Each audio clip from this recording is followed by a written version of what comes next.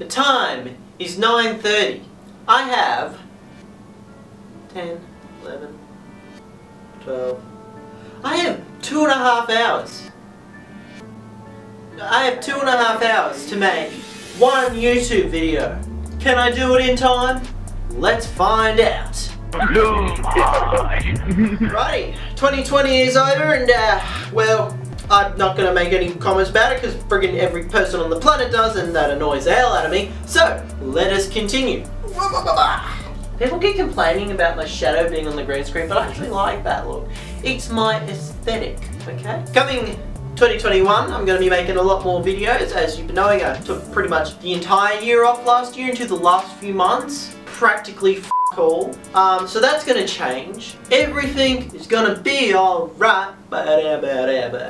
Choo choo chugga chugga big red shirt.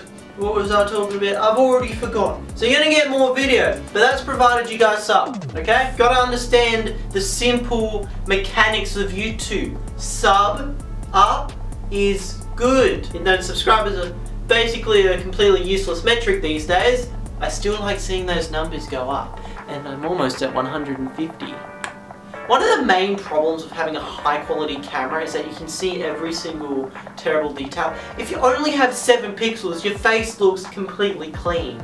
New Year resolution is bullshit. Go watch CGP Gray's video on the superior format to use, though I don't use it at all. Instead, I just don't think about 5 minutes ahead and everything is in 1 minute increments. I do not know what I'm going to be doing in the next 5 minutes, 10 minutes, or decade.